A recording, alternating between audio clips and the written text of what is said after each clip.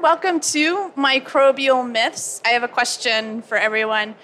How many of you have dropped some food on the floor and then picked it back up and eaten it? Yeah, or watched your toddler do it? All right. So this is known as the 5-second rule, and there's a lot of debate. Is it real or is it not? So we're going to tackle that and other microbial myths in our session here. My name's Ada Hagen. I blog for Microbial Sciences ASM blog, and joining me is Dr. Michael Schmidt, who will be helping answer our microbial myths today. So, Michael, is the 5-second rule real? 5-second rule is not real. Uh-oh. And, if you think about it, it makes perfect sense. The wetter the food, the greater the likelihood that that microbe that's resident, and there's a fancy term for it. It's called the built environment. And we all live in the built environment, and when you drop things onto the floor, the wetter they are, the greater the concentration of microbes that they will pick up. And and this was done really well in a paper that appeared and applied in environmental microbiology by our colleagues from Rutgers University. The first author was Ransom. So I encourage you to go take a look at that paper, but we'll distill it down for you in brief. The things that they looked at are things like watermelon and gummy bears. So which one do you think would be more likely to pick up microbes? And they used a wide variety of surfaces. So which one of those two food items, they had a couple of other things in there, but we won't cloud you with facts. We'll make you go read the paper. Which one of those items, a gummy bear or the watermelon, do you think will pick up pick up microbes more easily? Watermelon? You guys all pass. You must be microbiologists. My medical students always get this one wrong. They believe in the 5-second rule. They swear by the 5-second rule, which is probably why they're sick and they don't come to class. But one of our next microbial myths is plastic cutting boards are more sanitary than wood cutting boards. So going back to home in the kitchen, should I use plastic or wood? Does it matter? It's one of those complicated questions. Okay. Because we've all seen the plastic cutting board that's been used quite often. And what happens with the plastic cutting boards is they scar. And they scar as a consequence of the knife cutting the fruit, vegetable, meat, whatever you happen to be using. And where do you think the biofilm will establish itself? It's going to establish itself in that cut. And even if you run it through the dishwasher, that biofilm, especially if it's a spore former, can often withstand the washing and the suds, and depending upon how dense that biofilm was before you threw that cutting board into the dishwasher, can come up. Now, the wood also can get scarred, but what are you supposed to do with wood cutting boards? You're supposed to oil them.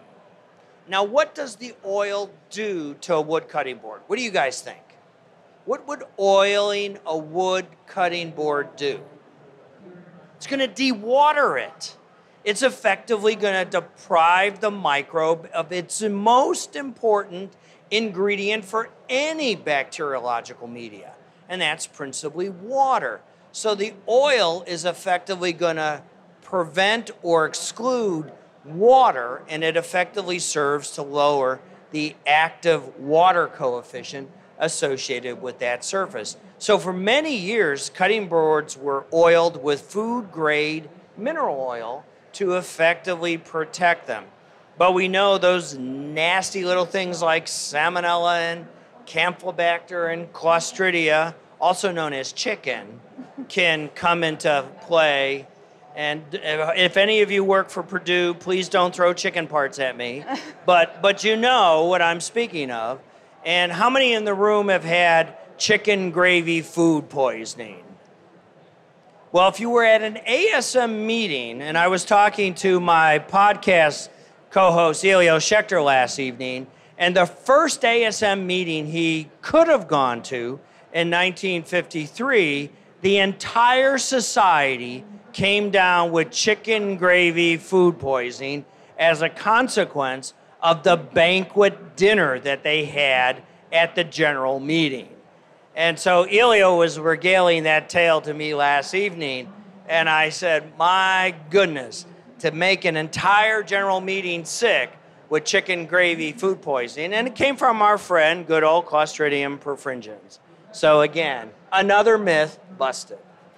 So, but ASM has a good 50-year track record for avoiding mass food poisoning? We stopped feeding people. That's why you're all scrounging for lunch. I mean, you can get gummy bears at the booth, but they've been hermetically sealed on Funkin' Wagnall's porch for decades, so... And if you drop them, leave them. Yeah. Yeah, all right. But remember, you got to sanitize your hands. And there's plenty of those around the exhibit floor. Fortunately. So what I'm hearing you say about the cutting boards is wood, oil it, don't use soap, and recycle or get rid of the cutting board after it gets deeply scarred, get a new one, and that'll help avoid cross-contamination. Absolutely. All right. So we're going to move to sort of a different type of food item. Maybe, maybe not. Sometimes we watch these survival shows and people say that urine is sterile, and so you can drink it in dire circumstances. Is that true? Well, last year at This Week in Virology here at the General Meeting, or Microbe, Vince Racaniello got to interview one of the folks from the space station. And what we learned from the space station is everything is recycled. But there it's a very, very fancy filter. And urine's not sterile because you can go to any number of sessions here at the Microbe meeting and learn that we all have our own unique microbiome associated with our urinary tract system. And in fact, there was a session on UTIs over in one of the breakout sessions. And of course, we all have our unique microbiome, and we're often shedding microbes. And if you leave urine sit around long enough, it will become turbid. And the rule of thumb for UTIs is when you can see, when it becomes cloudy, it's tripped over that 100,000 microbial microbes per milliliter, and it begins to diffract light, so it becomes cloudy. And 100,000 is generally the break point at which you declare you have a urinary tract infection. So urine is not sterile, but on the space station, they run it through many, many filters, and they do indeed drink their own urine because water is a precious resource. Indeed. So what kind of bacteria do we have in our standard urine or bladder microbiota then? Well, you probably ate it for breakfast this morning. You know, it's the common microbes associated with yogurt, the lactobacilli. Okay. And maybe some actinomyces or staphylococcus. And you got everything. Yeah. It's effectively skin, except on the inside. Okay. Remember, the human is actually a Krispy Kreme donut. You know, we have this beautiful shell called icing, and that's our skin flora and the flora that coats our epithelial layer. And we all know that once you break that icing layer on a Krispy Kreme donut, it goes to pot. And so at the same time, we know that once we break the integrity of our skin and our epithelial layer, we sort of go to pot. The microbes invade our sterile tissue, and they unleash the hellhounds, and an infection is the result, and we get a really pussy event. That started as an appetizing metaphor. I don't think it ended that way. No, Krispy Kreme is always good to start, but it rarely finishes well. You generally eat the whole box, right? I have never seen Krispy Kreme donuts bought on Sunday still there on Monday. All right. Let's move on to another myth. All right. Or I guess you'll tell us if it's a myth or not. Can you get an STD from a toilet seat? Well, that was something that terrified my mother as we were growing up. She was always terrified of public restrooms. And, As a graduate student, I had the father of the hepatitis B vaccine explain this to me. And we all know that hepatitis B is a very robust virus. So if you have a break in your skin and you happen to sit on a toilet that has a large concentration of hepatitis B and that break is actually sufficient, you can indeed. But for the garden variety things like HIV and Neisseria gonorrhea and syphilis, the answer, thankfully for my mother, is no. All right, I'll rest in peace then, yes. At least in the bathroom. All right, we're going to stay in the bathroom and ask another question, talking about the bathroom at home this time. There is a myth or rumor that if you store your toothbrush in the open, in the bathroom, you flush the toilet, you go brush your teeth, you're brushing your teeth with fecal bacteria. Yep. Yes or no? That would be a yep. Yeah? That would be a yep. Think about it. Fortunately for us, many of home toilets don't actually aerosolize to the level and extent of the toilets at meeting centers like these, hotels, or cruise ship lines. Did you ever wonder why a cruise ship gets so much norovirus? Next time you're on a cruise, flush the toilet and just watch the aerosol that comes out of that toilet. Many of you who've ever been on a cruise, on the last day of the cruise, it sort of smells like a swimming pool. Well, the cruise ships have learned that they hyperchlorinate the water that goes into the toilet. And so they hyperchlorinate the water, so when you flush, it effectively is doing a decon of that area to help the cleaning staff turn over the room. So if I close the lid on the toilet at home, does that help reduce? It does help to reduce. Remember, the solution to pollution is dilution. And by closing that lid, you do indeed dilute. Okay. All right, so you said that high flush toilets, like in the convention center that we have here, they aerosolize a lot. Well, they're under pressure. Under pressure. Like graduate students. That's true. I'll attest to that. So we get a lot of bacteria in the air then, potentially, especially if you have maybe a UTI or you've got that norovirus going through. Or diarrhea. Let's not forget that. Nope. So what about hand dryers? There was a viral post on Facebook not that long ago where someone took an agar dish, they put it under an air hand dryer in the bathroom, grew all this bacteria and fungi, and used it to say that hand dryers are unsanitary. Is that true or false? Unfortunately, that is indeed true.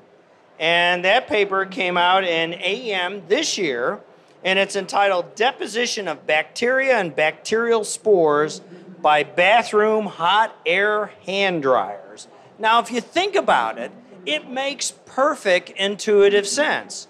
I mean, we've all seen the dryers. They blow high volume of air. And if you happen to go into a high-end room, it's got one of those fancy Dysons. It even blows even more vigorously. And where does the air come from? It doesn't come from the outside. It comes from the same room that you're in. So the only reason you're using a hand dryer is because paper towels are likely not available, and you've washed your hands, so they're wet.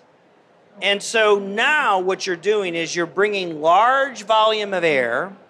The air is warm and not sterile hot because you wouldn't put your hands under 220 degree air.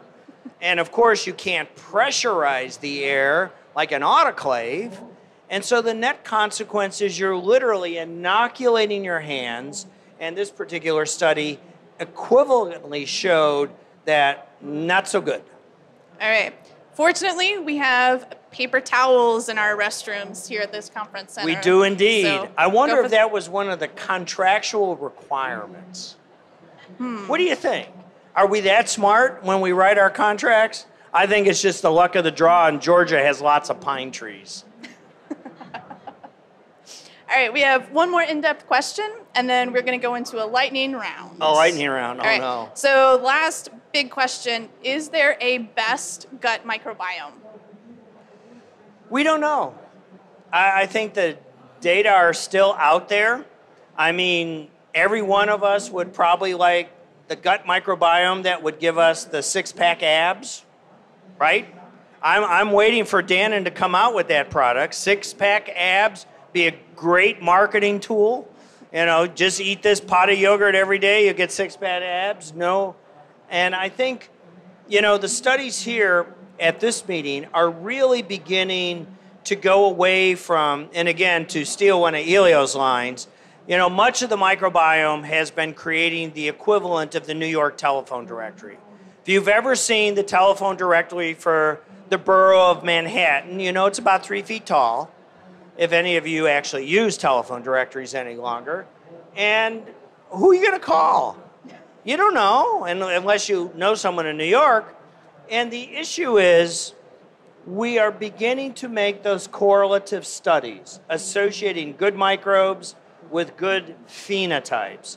And I think in the next 5 years, we are going to begin to discern what's actually going on. Right now, we know that stool transplants are for C. diff work.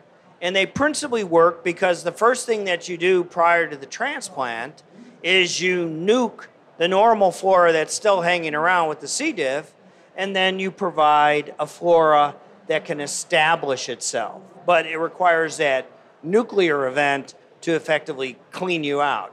And it truly does indeed work. I mean, there was that study in the New England Journal that effectively equivalently showed that. But if you've read on Small Things Considered, one of Stan Falco's post, he described how he did a stool transplant back in the 50s. So stool transplants, we all may think are new, but they're really pretty old. And I encourage you, in honor of Stanley's passing, to take a look at that blog post he wrote a few years ago, because he was a bench-level technician when he effectively was making up stool capsules to send home with patients. And the net consequence is Dr. Falco got fired for making up the capsules. I mean, it's a hoot. You'd go to jail today, but, you know, the rest, as they say, is history. So the jury's still out. Jury's still out. All right. But as we often say on TWIM, stay tuned. Stay tuned. All right. So now we're going to go into the lightning round. I'm going to give you some questions. You get a yes, a no, and then one sentence. Oh, God. One but sentence. I can speak in very long run-on sentences. Let's not. Let's not. All right. Spoken like my advisor. Okay, first question, the lightning round. Bacterial cells outnumber your own cells 10 to 1. No. Okay, you can get sick going outside in the winter, like if you have wet hair, aren't wearing a jacket, etc. You can always get sick. Okay. Yes. But is it caused by the winter? No. Okay. You can catch the same cold twice. No. If you handle frogs, that will give you warts. No. Let's expand on that one a minute. All right. We know what causes warts. It's human papillomavirus, and underscored the word human. All right. It's not frog papillomavirus. Okay. The flu shot can give you the flu. No. Should you wash your chicken or other raw meat before you cook it? That's complicated. The answer is no. Well, I know, but, and again, I'm going to go to the literature. In the United States, all chickens are dipped in bleach. So we're going to ask you guys, if you dip your chicken in bleach, will that inactivate microorganisms? Yes or no? How many think yes? How many think no? So, in a recent paper published in MBio, because the United States would like to sell bleach-dipped chickens to Europe, Europe doesn't dip its chickens in bleach. Europe also doesn't refrigerate their chicken eggs. They're just on the counter in front of God and everyone. And so what Professor Bill Keeble from the University of Southampton equivocally demonstrated in his MBio paper is he showed that when you treat things like romaine lettuce and chickens, and you have the frank pathogens of Listeria monocytogenes, Salmonella. When you dip them into bleach, it causes the microbe to go into a viable but non-culturable state. And then he asked very elegantly, was the organism still alive? Now, to most microbiologists, the definition of life is able to form a colony. Bill's answer was it able to take out C. elegans? Because we know that C. elegans eats bacteria. And we know Salmonella and Listeria are facultative intracellular parasites. They'll invade the C. elegans worm and kill it dead. That was more than a sentence, but I'm sorry. Okay. So let's distill that down a little bit. So some industries, they do wash chicken and romaine lettuce, apparently, but that doesn't actually help. The bacteria are still there. They're viable but non-culturable. Okay. So when you are in your kitchen, do you run your chicken laden with bacteria under the water before you cook it? That's to get rid of the sand. That's to get rid of the sand. Okay. Yeah. So, but otherwise, no. We wouldn't Otherwise, really want to do no. that. All right. Okay. 2 more lightning round Two more questions. lightning. I get it. All right. You can microwave your sponge and sanitize it. You could, but it won't be sanitized. Okay. If your drink contains alcohol, you can share it safely with someone else without transferring bacteria or germs. All right. So you have all used, the answer is no, because what's the active concentration of alcohol, ethanol, in hand hygiene gels? 66%. How many proof is that? Double it. Have you ever drunk liquor at that proof and talked about it the next day? You forgot. Sorry, I went long again. No, that's a good one. So no is the short answer. No is the short answer. All right. So now we're going to move to our audience. Has anyone come up with a microbial myth that we haven't talked about yet? Uh-oh. Cranberry juice prevent UTI. Cranberry juice and UTIs. The data argue no. However, there are some schools of thought that say maintaining a healthy urine pH in the acidic range will encourage the lactobacilli rather than hinder them. And the lactobacilli will help prevent infection. Prevent the UTIs. Yeah. There was one back there. Yeah. Yes, sir. If you consume probiotics like yogurt, will that influence your microbiome? There have not been a sufficient number of studies to equivocally say that for the general population. There are special cases with gnotobiotic animals in which we know it does indeed work, but for the general population, the data are still out there. Handling turtles, you can get salmonella. Yes. And if you handle turtles, can you get salmonella? I don't know if everyone heard that. My answer was yes. Snakes too. If somebody sneezes next to you and you're not in a position to just walk away, say you're on the train or the tube, is there anything you can do? Can you breathe through your nose or your mouth? Is one of those strategies preferable? Okay, so can you mitigate when somebody sneezes next to you? Mitigate the risk of getting sick? Your hope is that your immune system is awake. And short of eating a well-balanced diet and getting plenty of rest, that is the best medicine to prevent the virus from coming in. Some viruses have lower MOIs, some have higher, and so it depends on the virus. Hi, I have a question. Is it possible for women to treat a vaginal yeast infection with probiotics? Anything is possible, but again, the definitive large cohort study is not yet been done to address that question. We get a lot of variability in what people are using. The FDA has been very good at establishing that the probiotics that we can buy in the United States do indeed have the numbers and types of bacteria that are represented on the label, but again, they're not regulated. So it's hard because they're not ethical pharmaceuticals. So it's hard to know what the probiotic is because it's as yet an unregulated product. Is molecular diagnostic of microbes going to replace other cell culture, immunoassay, lateral flow, older technologies? So will molecular diagnostics for microbes and infections replace older types of diagnostics? 10 years ago, the answer to your question is yes.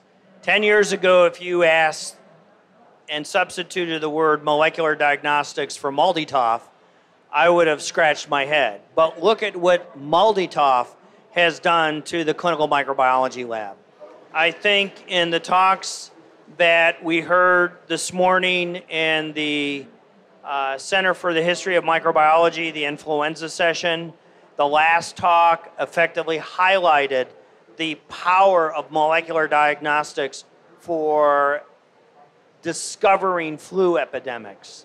I think Sharon Peacock's talk at the opening session last night really framed it well. Pick a colony, sequence the colony, get it into the cloud, and know whether or not the microbe is antibiotic resistant.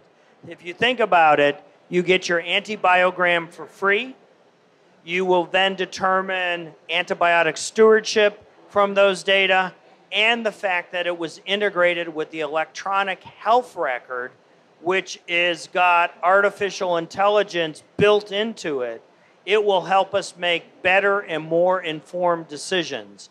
We know that more information helps us make better decisions, and molecular diagnostics help us make better decisions. But there's always a role for low tech. You brought the issue about the hot air dryer. However, if there is a bathroom without paper towel, what is best, the hot air or wetting hands? The hands wet. Well, we started with the 5-second rule. And we know that watermelon picks up many bacteria. And so your hands are then soaking wet, and they're the equivalent, they got the active water coefficient of watermelon. And so as you're touching the door, I'm fortunate I wear pants, and that's what happens to my wet hands. Is it true that if we continue to use antibiotics the way we are using them now, we are going to fall to a complete bacteria with a complete drug resistance? So if we continue using antibiotics in the manner and at the pace that we're using them now, will we reach a point where almost all infection-causing bacteria are antibiotic resistant? It's a great question. The microbes gave us 100 years of oil. We've hit Hubbard's peak, and now the oil reserves are going down, but we have seen the rise of the electric car. We have seen the rise of the solar panels. We have seen the rise of wind. So humans have adapted. Similarly, the microbes gave us 100 years of antimicrobials. We started actively using the antimicrobials in 2050, in 1950. So I think we have until about 2050 to address that question. So I'm glad there's so many young people here because it's your job to find the new ones. And I think the answer is in probiotics.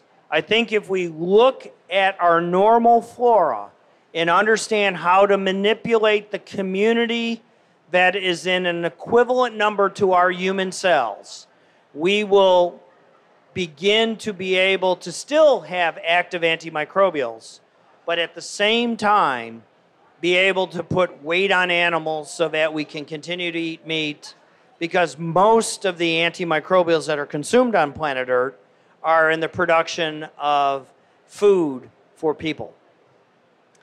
So we'll still have antimicrobials, they'll just look and act a little bit different. Yes. Yeah. All right. Well, thank you, Michael, for helping answer these microbial myths. Thank you guys for coming and sharing your questions with us.